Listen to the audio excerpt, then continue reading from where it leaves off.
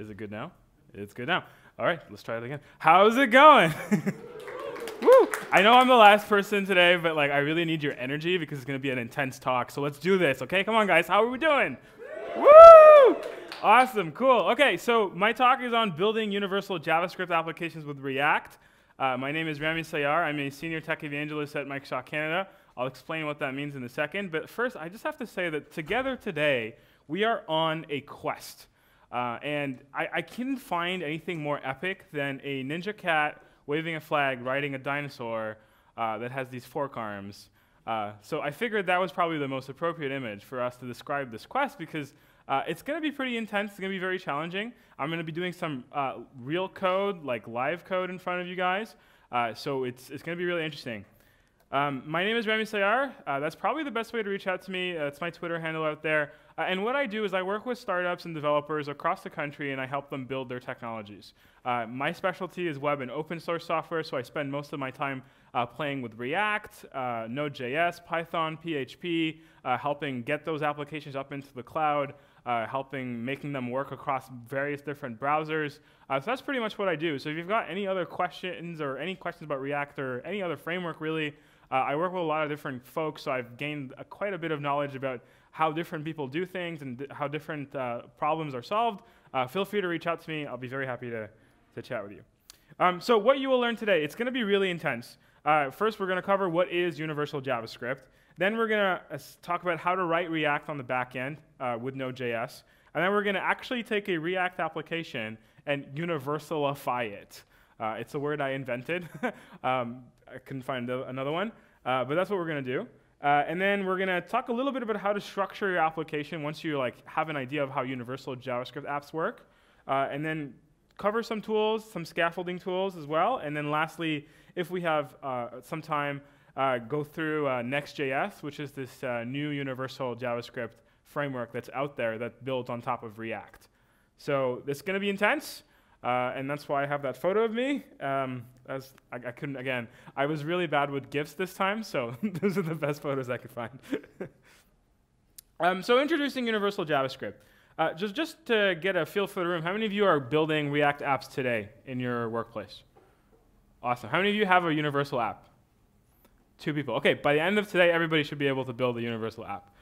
Sweet. So it was formerly known, this term, universal JavaScript, used to be, or sort of is, some people still call it this, isomorphic JavaScript. I prefer the term universal JavaScript because isomorphic, if you actually look at the definition, it's a little bit too strict for what we're trying to do. So I call it universal JavaScript, but you might see it around the web as isomorphic JavaScript instead. And basically the idea here is you want to write code that runs on both the client and the server side. So Node has matured very well. It's being used in full-time production applications, including at Microsoft. And it's a fully fledged system. Like people actually develop production code with Node.js. Node, the V8 JavaScript engine that it's based on, it's from the Chrome project. It's the same one that's in your browser. So here's the idea. Well, if we have the same runtime in both the browser and in Node, all right, and we're already comfortable with JavaScript, why not just use both, basically the same application, or build the code in a way where the same application could be run on both the browser side and the server side. All right, so we don't have to rewrite the same app and the same views and the same templates in Express or in Sales.js on the back end. We could just use our React app and just have it render on the back end. So that's the idea of universal JavaScript. So in an ideal world, it would be the exact equivalent, right? Like the same code, same lines of code would run on one side as they would on the other side. But we can't always achieve that, so let's be pragmatic about it. I'm not saying that you can write every single line and have it be the same. I'm saying that about 95 to 99% of your code will be the same, which is very reasonable and very advantageous to us. So why? Why is this awesome? Well, one, because we're sharing code between the front end and the back end. We no longer have this separation. We're using the same dev tools, the same packaging tools, the same modules tools. We're deduplicating our business logic, so we don't have the same business logic in 2 different places, and therefore less errors will be introduced into our code.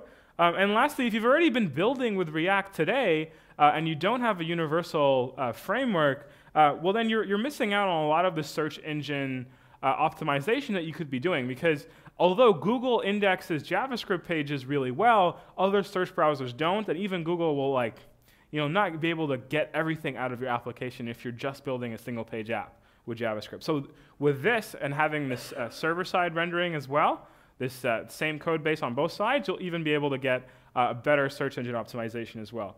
And lastly, the thing that I actually find very interesting when we're looking at why we're doing universal JavaScript is because it sort of forces us to actually have a very strict data access policy. So how do we actually access the database? We tend to take shortcuts when we're in the back end because we can actually connect to the database. But by forcing us to have the same code on the back end as in the front end, now we have to rethink, okay, well, what it means to actually do a SQL query to a database. Are we going to be doing that, or should we also be asking a REST API in the back end as we would on the front end as well? So it's really interesting stuff. That's why universal JavaScript it's a trend that's picking up. It's really interesting for us right now, and it's something that I'm actively working on, and I've seen a lot of companies now actively move towards. So I'm going to be sharing with you a lot of different stuff, so I'm really excited about all this stuff. I have a dog, and I know what it means when they're super excited, and that's how I feel right now. Like, this stuff is really cool. It's cutting edge. Very few folks have functioning stacks like this. So let's dive into it. There's 4 important concepts and challenges that you will need to face if you're looking at building a universal application. One is we're going to have to start module sharing. If we want the same code to be running on the back end and the front end, it has to function, right? So through the example app that I'm going to show you and how we universalify it, you'll see that there is actually a module that we have to drop into the backend because that functionality does not exist outside of a browser, right? So this module sharing idea is really important. This idea of universal rendering, so if it renders on the browser, it also has to render the exact same way on the server side, right? Because we want to share that same rendering code and actually send it over to the browser from the server directly. So instead of having this blank screen of white, when your application loads until the JavaScript starts running, we actually will have real HTML in there. And then the React app and the single page app on the other side will pick up right from there. So that's what we're trying to do as well. That's a concept that we need to have in mind. Another concept is universal routing. So how does routing work on the back end as it does on the front end, right? Like if you're doing hash routing, does that make sense to keep the hash routing in your app? If you also need to render it on the back end where your web server might be losing some of those queries and some of that part of the URL. So we have to think about that a little bit more carefully. And then lastly, how do we do universal data access from both the server and the browser side? So again, I just wanted to reinforce that this is probably where you guys are at right now if you're not already following this pattern, right? You probably have a separate application that's running on your server side. Your client application is completely different. If you're using JavaScript on both ends, then you might have some shared code. It'll be that little sliver of orange in the middle. But really what we're trying to get to is this, where most of the code is roughly the same. All right, so what I'm going to do today is I'm going to take the To-Do MVC app. Have most of you seen that app before? Raise your hands if you have. So I have an idea? Okay, great. So they have a React version of that application. I'm going to take that React version and I'm going to make it into a universal app, and we're going to do this live on the screen. So there's a bunch of steps that we need to do. The first one is actually understand how it works, because it's a bit of an interesting app in the way that it's done. There are some decisions that were made because there's other To-Do MVC apps as well, so they're already sharing some code with other frameworks, so they have some decisions like that. Next is, it actually doesn't use React. It doesn't use Webpack. Sorry, not React. My bad. It actually doesn't use Webpack at all. Like, it doesn't use this transpiler. It actually transpiles everything in the browser, so that's not going to work for us on the back end. And the other thing is that actually the library that it uses has been deprecated. So there's some old code in the React app that we'll actually update. And then we're going to set up React routing in a way that's universal friendly. And then I'm going to show you how to write some Express code to actually render React on the server side. And then we're going to set up universal data retrieval. So if you're wondering, okay, well, where can I get this code? We actually had an interesting conversation earlier. When folks say that they're going to live code, it's because they weren't prepared. That's not true in my case. I actually have a repo with all the steps in a different folder, so you can actually go through this yourself. And even if you wanted to follow through right now, you can go pop up your laptop screens and just clone this repo. I've tried really hard to minimize the changes between the original To-Do MVC app and mine, just to make it like that there's less steps, so it's a little bit easier. But even though some of the steps might not be the best practices as we know them right now to build React applications. So you might not like the way some things are written, but that's because I've been trying to minimize the changes. So okay, let me start you off. I'm going to switch to my screen. You'll see me switch between the slides and my desktop quite a bit. The first thing I want to do is I actually want to just pop in and show you this is what the folder structure looks like. You've got the begin, step 1, step 2, step 3, the end folder, and then there's the Next.js demo. So if you download it, that's where we're going to be. And I'm going to start with the begin folder. The first thing I'm going to do actually is I'm going to show you what it looks like. So I'm just going to start a very simple HTTP server using Python. All right, and I'm just going to open up a browser here and go to localhost, show you what it looks like. So this is what it looks like right now. Okay? We mentioned I really like ramen. It's on my to-do list for today. Go have ramen with Alfred, who's one of the organizers. It's a really cool app. It's very simple. I'm going to check mark this soon, but once it's check marked, you should be able to see it in the completed tab. You'll notice the URL up here. It's using the hash pattern, so maybe that's not what we want, right? And then you can add a hello. You can see that this is active, this is completed. These are all the tasks that we have. You can clear the completed ones. So there's a database that's actually going on here. So if I actually refresh this page, the tasks are still there. So that in your mind, you should think that maybe they're using local storage, which is in fact what's happening here. So there's some interesting stuff going on in this app. It's not like a very simple Hello World app. It's a real functioning to-do app, right? Not has the most, like, it's not Outlook, but it does the job, right? Maybe people don't want to use Outlook. I'll just leave it at that. Cool. So that's our app. So let's actually see how it's built. So this is straight from the actual GitHub repo. Basically, you've got a JS folder. It has app.jsx. No one uses that file extension anymore, so don't. And we'll actually change it in a bit. And then we've got a footer, a to-do item, a to-do model, some utils, an index page, and that's pretty much it. Fairly small project. Not much is going on here. But let's pop a look and see what's happening here. Is this big enough for everybody? Can everybody see this? Great. So we see here, this is our index page. Looks fairly straightforward. We've got some CSS here. We've got a bunch of modules that we're loading. Notice this, it's using JSX transformer. I think that's the tool that takes the JSX and turns it into JavaScript. We're going to strip that out because it's not making sense anymore. And then it uses the director. I actually had to look up what director was, and it's a routing tool. It's not React Router, which is my preferred one, so I'm also going to strip that out. But basically, it's a very straightforward app. There's our loading of the files that we have. You notice that it goes in a specific order. So that's not going to be needed anymore once we use Webpack to bundle everything together. But at the end, it loads up app.jsx, which I assume is where most of the app is. So if I take a look here, I've got some constants at the top, like enter key equal 13. I assume that's the key code. And then I've got my react.create class. So this looks like it's my first main component. Got some initial state here. I'm doing the routing inside component.did mount, which is very bizarre, so we're going to not do that anymore. And then I have some handling functions here. I got some toggle, all that stuff. And it's interesting, if I look inside toggle, it's using props.model.toggle. Okay, that gives me a hint that maybe they actually have an object for to represent the model, which is to-do model. So, okay. They have a very classical JavaScript object to manage the state of every single all the to-do items. Okay, so you know what? We're going to keep this, although probably in React that's not the way you might want to go. You might want to use the actual components to hold to the state, or maybe use Redux. But for today, we're just going to stick with this. All right. So I can see all the model functions here, fairly straightforward. I've got my footer here, and that's clearly the thing that has the basically the all buttons at the bottom here. So I think that's this guy right here. That's my footer. And in fact, I can actually take a look at it if I open up my dev tools. I just want to confirm to you, because I know what the answer is, but I just want to make sure that you guys believe me. So if I take a look at React here, there's my to-do app.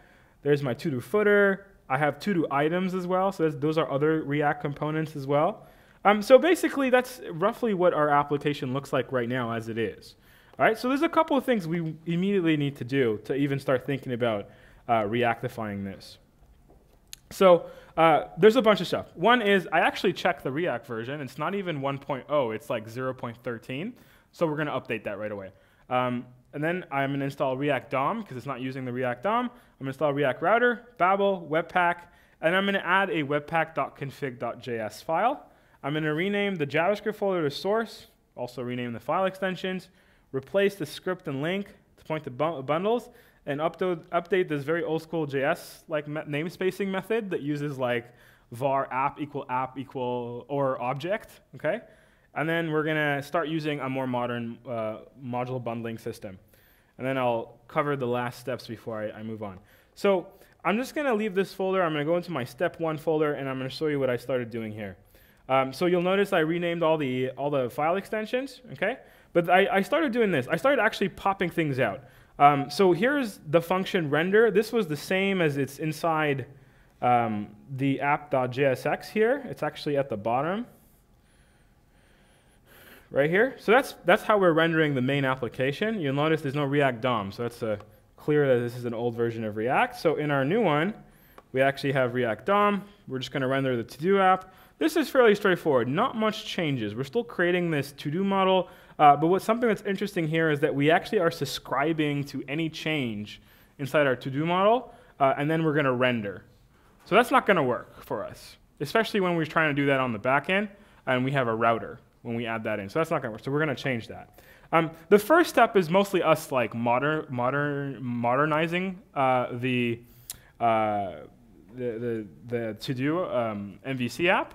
So there's not too much like that's interesting. So I'm going to go through this really quickly. If there is something that you want me to spend more time on, please raise your hand and ask me. But for the most part, this is not too relevant for our talk, but it is important that we actually do this to make it make sense for us. So I've stripped this out. I've taken the actual to-do app and put it in its own JavaScript file. Okay, you've got our create class here. I'm importing things. You'll notice I have added a constants file, so that's where all my constants are. Okay, you can stop. And then I'm exporting the constants, so they're the same everywhere. The to-do app, I didn't do very much here. All I did was I commented out the router because we're just not going to use that right now. And then that's pretty much it when it comes to the to-do app. The to-do footer, I also did the same thing. Just basically fix things up a little bit. Not very much changes. I'm using I'm actually importing the class names now, which was this function that the original MVC app was using. It just assumed that it was in the namespace, and I'm actually importing it now using Node, the ES6 import method. So clearly, like when we start putting this app together, just to make it work again, like it did before, we need to bundle it up using Webpack. So that was the next step that I did. I actually added a webpack.config.js. Now I'm just going to go through this real quick because it is important, but it's not the main point of the module here. But you'll notice that we have Webpack. We have the entry point being the app.js file. We're outputting to the static. We have a bundle name. And then we're using Babel to actually pre-compile everything with the presets of ES 2015 and React. Okay, that makes sense. I mentioned that I added all these dependencies. That makes sense. That's all cool. And what happens here is the minute I actually run this, I've actually also added some stuff to the npm file, the package.json file, to have npm scripts so that I can actually run this using Webpack. All right, so if I go back into this, into step 1, and do npm run, or we can even just npm start. It's just starting Webpack here. And then the application will look roughly similar, but we actually broke a few things. We broke the routing here. It's no longer, and also the port is no longer 3000. So this is what our new application looks like.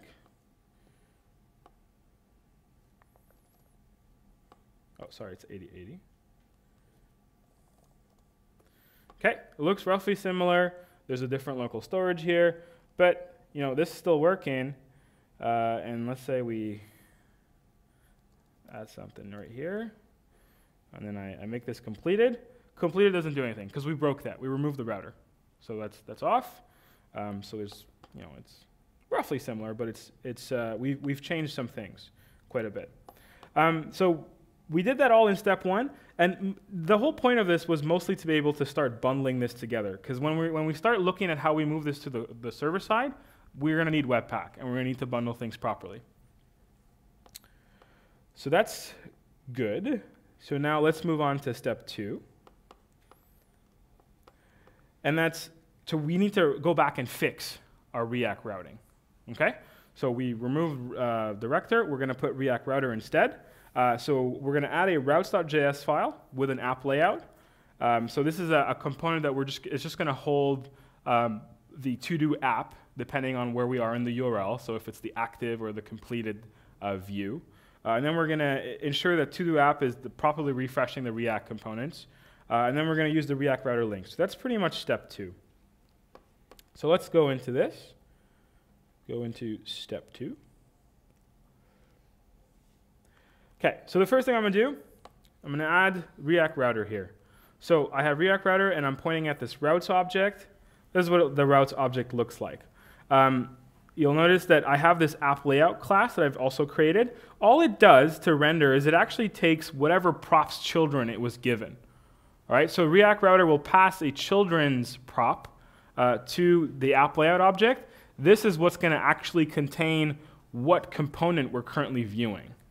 All right, so when I go ahead and actually create the routes here, I have a route path with a slash, and then I'm going to change the URL structure of the original app a little bit, and I have an index redirect. So if you just put the slash and nothing else, I'm going to redirect it to /show/all to show all the to-do items, and then I'm going to have the actual which ones you want to show as another path in there, and it's going to pop in the to-do app component. So it's going to create a to-do app component and then inject it into app layout. And app layout is very simple. It doesn't do anything besides add a diff. All right, so that's all I'm doing right here. Okay, but this is what's going to allow me to actually use React router now, which is going to be handy when we move to the back end as well. If I go back into to-do app, I'm going to do a few things differently here. First off, if you remember, the original MVC app had the model sort of created at the top level. Right, it was at the beginning. I'm actually going to shift that into the to-do apps itself. Okay, and I took a look at inside to-do model. It actually doesn't do nothing very special, right? It uses this util object, and these util functions are mostly just storing things directly in local storage. So there's not much like anything exciting going on in to-do model besides it has all these functions to do this stuff. But at this, we can actually shift it into to-do app. That's okay. So what I've done here is I've actually taken it, put the get default props, and then because it was passed in as a prop, the model was passed in as a prop, so I'm going to keep that the same. I'm just going to set it as one of the default props that gets passed in right away. So there's my new to-do model. It's the same code as before.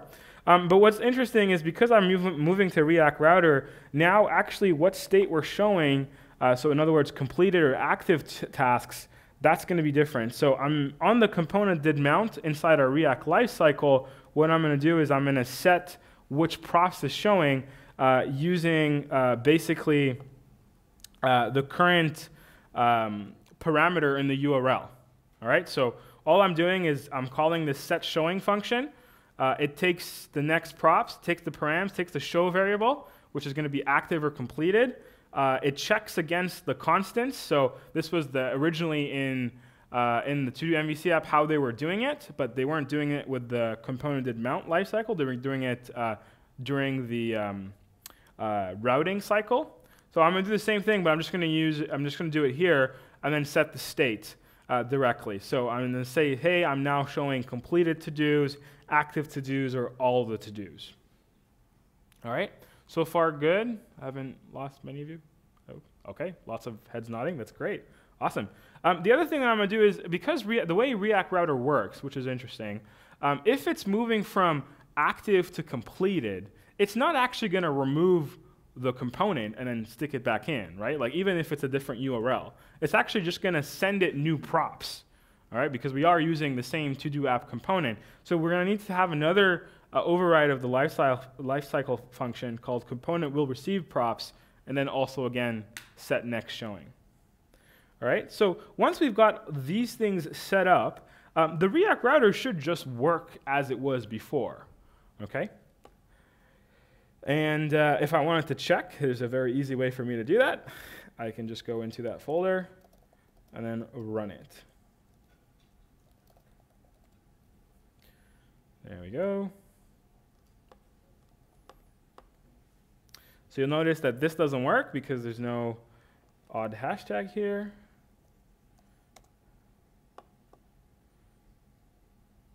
There we go. There's our React to do MVC app. It's loading. Okay. So now if I go into active, there's show active at the top right here. So we're not using the hashtag anymore. We're actually using real URLs, right? So when we start moving this to the server side, we know where to go. All right. So this is another check mark on our many steps to universalifying this app. Sweet. So we got that running. The other thing that I didn't show, but I'll show real quick, is if I go back to my to-do footer component, okay, I was using a straight-up anchor link, but here we're going to use the link from React Router. And this is just going to make it better for us when we're switching components and links here. So fairly straightforward right there. Okay, take a breather. It's already 5:15, and I've got another 15 minutes to run through everything else. All right, let's do it. So how do we actually render on the server side? So there's a couple of things we need to do. One is we need to actually take the index.html and make it into a template that we can inject code into. It's the same thing you do with Express and Jade, for example. Like Jade is the template, Express sends things into the Jade template, renders it into HTML, sends it across to the browser. We're going to do the same thing here, and then we're going to add this new file, server.js, that's going to do the rendering and routing on the server side. Obviously, we're going to need to add a local storage emulator because, as I pointed out, utils.store actually uses local storage to share things. That's something that only exists in the browser. It doesn't actually exist in Node. So what we're going to do is we're going to add in an emulator for local storage. Okay, and it's not going to be very important for us on the back end because the user is not going to be interacting with our server side render of the app. So we just need it to be there so that we don't need to change the code. So that the code still functions and we can still render our React components on the back end just so we can send it over to the client side. And on the client side, the local storage doesn't need to be, like, it's going to be the real thing, not an emulator of it. Okay, so we need to add that in. And then we're going to fix a little bit our Webpack configuration so that it outputs properly the other static files that we're going to need now as well. So like the CSS that we had as well, we're going to want to also send that over to our server side. So what does that look like? Okay, if I go back in here and I go into step 3, you'll notice that I just renamed my index.html to index.ejs. This is just to make it easy to use the EJS engine. I've added Express as well and EJS to my package.json, so everything's in there. And now I take a look at what my server.js file looks like. And this is where things get really interesting. So the first thing you're going to notice is that there's a whole bunch of stuff, but I'm also importing React inside Node. Right? This file is going to be executed by Node. Right? And the nice thing about React is that you can run it server-side. Like that's a thing you can do. So there we are. We're actually importing React. And we're going to import Express as well, and we're going to import EJS. Okay? We're going to create a new Express app. A new server app, that's just the HTTP server that's going to host our Express app. And then I'm going to set my view engine to be EJS. I'm going to tell it where to find these views. And really here, all I'm saying is just go to the top folder where I only have one view that I care about, which is index.ejs. I don't actually have anything else, so I don't really care too much about this. And then I'm going to say, oh, by the way, there's probably some other static files that you want to serve, okay, like the CSS and the JavaScript. Before we were using Webpack to host our app. Now we're going to want Node to actually send those files over. So that's what we're doing here. And then here's where things get interesting. What I'm going to do is I'm actually going to take everything, all the URLs that hit my Node server, and then I'm going to use the routing engine inside React itself to actually do the right thing. So here, that's how I'm basically putting in a star to app.get. It's going to send me a request, request comma response object. That's the standard object that you get from Express when you get a new request from the HTTP, basically. And then I'm going to basically use the match function, okay, which I'm going to get from React Router, all right, to be able to match the request.url with my routes object, the same one that's hosting like inside my front end. I'm going to use the same routes object on my server side. Okay, sorry. Okay, and I'm going to use the same React router as I do on my front end on my node side to match against my routes object the current requested URL. And what that's going to give me is going to give me a couple of things. One is if there is a redirect location, so in other words, if you need to redirect from this URL to another one, or finally, it's going to give me the render props object, which is where we're going to be able to render our router context. So what I'm going to do is I'm going to go in here, check for errors, check for redirect location, and then actually generate the React markup for this current route. So the way we do that is we actually use the router context. We give it the render props, okay? So that figures out what part of my React router it needs to go into, so what part of my app it needs to actually take. And then using the render to string, which is a function inside the React DOM, I'm going to render this to a string. So I'm not going to render this to the actual DOM, to the browser, because there is no browser. I'm running a node here. Okay? I'm going to render it to a string.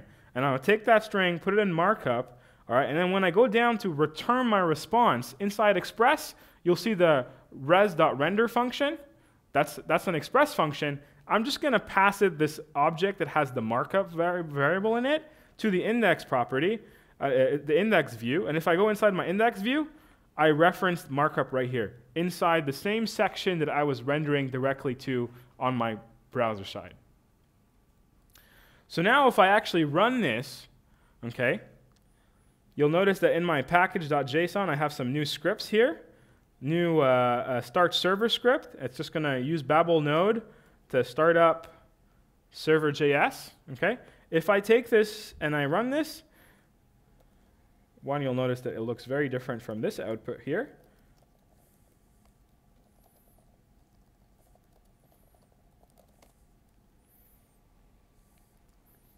It's just going to run a standard node application at port 3000. There we go. And now if I go to port 3000, there's my React app. It's the same one. You'll notice there's a different local storage here. And we're also using the emulator, and I'll show you where I did that change as well in a second. But just to prove to you that this came straight from the URL, I'm going to go into here, my document itself. This is the response that it got. Data React route. This is what was sent over the network. So I sent the full React application directly over the network, and it's the same stuff that I have on the front end, right? And all it did, all that happened afterwards is that when app.js started running, it picked up the HTML markup and continued execution from there. We've unified it. Oh, thank you.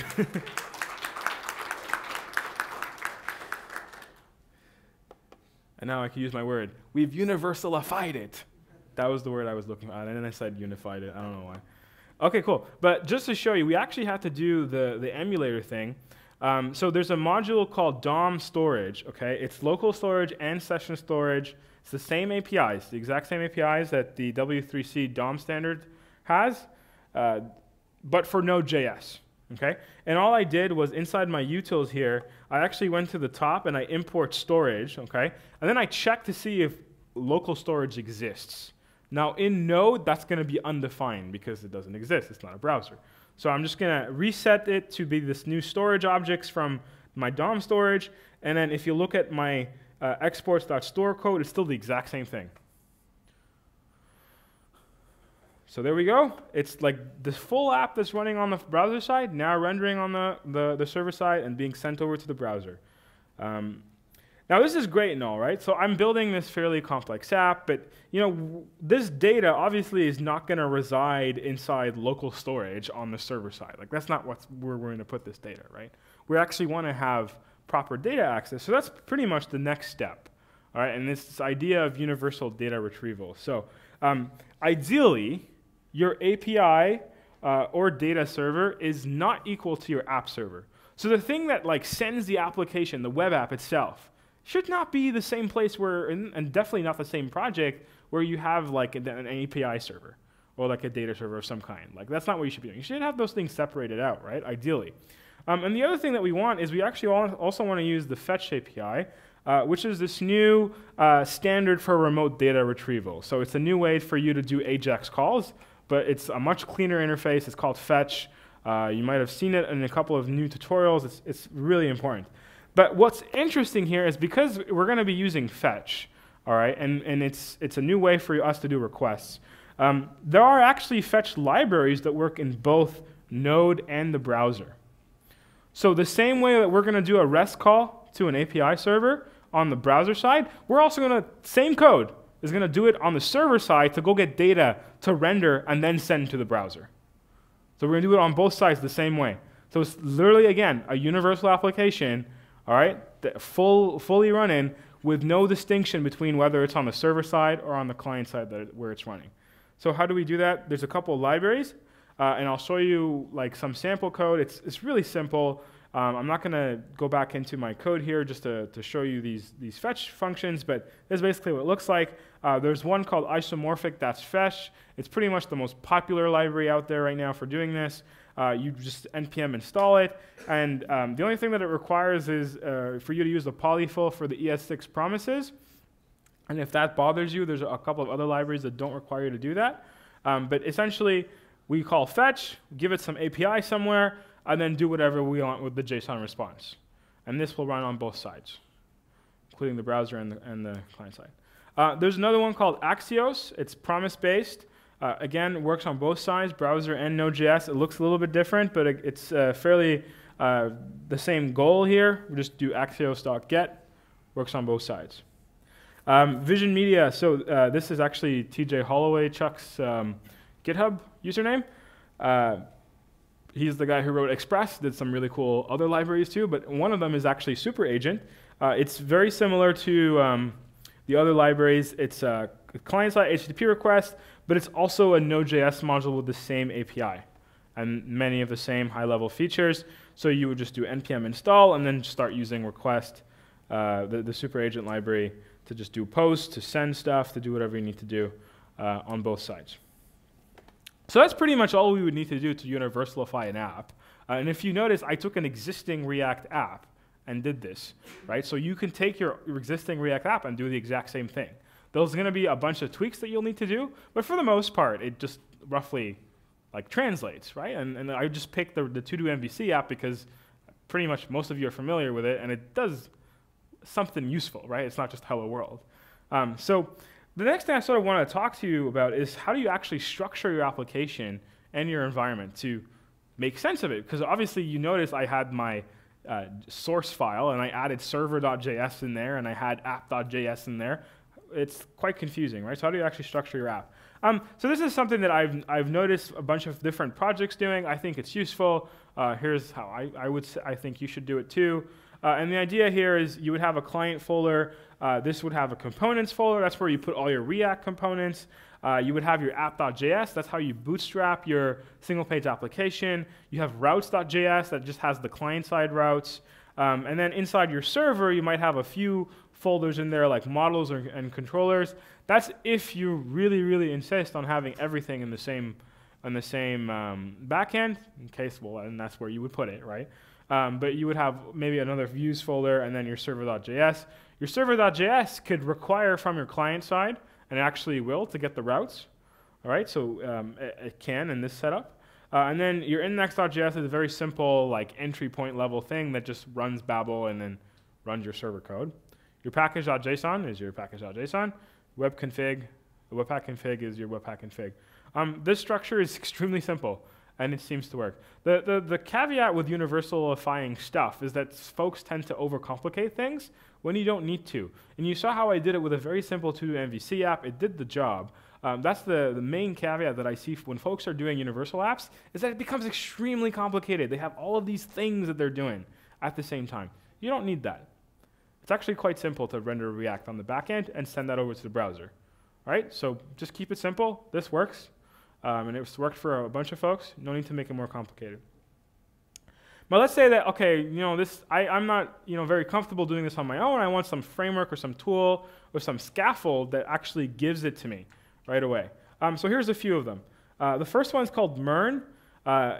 They call themselves the easiest way to build universal JavaScript applications using React and Redux. And it's really good. It's actually a good pattern I've noticed. It follows a little bit the MVC pattern, so if you're familiar with that, it's not going to be too different for you. And it does the job, and it has a CLI tool that lets you keep, basically you can use it to keep adding things to your project after you're done like the initial scaffold. So it's a really useful tool. And then the next one is probably the most popular one that I've seen so far, and a lot of folks are actually using this. It's called Next.js, and I'm going to do a really quick demo. I know I have 5 minutes left, but really quickly here, you have to keep in mind that this is probably overkill and maybe like too much for most folks. They don't actually really need to do this type of thing, but it does have some really interesting features. So a couple of things that it does. It actually has the file system be the API. So you notice in my single page app, my 2 MVC, I only had 1 page, right? So there's no need to, their philosophy is that there's no need to have these complicated folder structures and this routing and all these different JavaScript files. It would just read the folder pages, and whatever page and whatever file you had in there would be an endpoint in your URL. And that's pretty much it. So that's something that it does. Everything's a JavaScript function. All right, there's no need to have all this extra stuff that's surrounding it.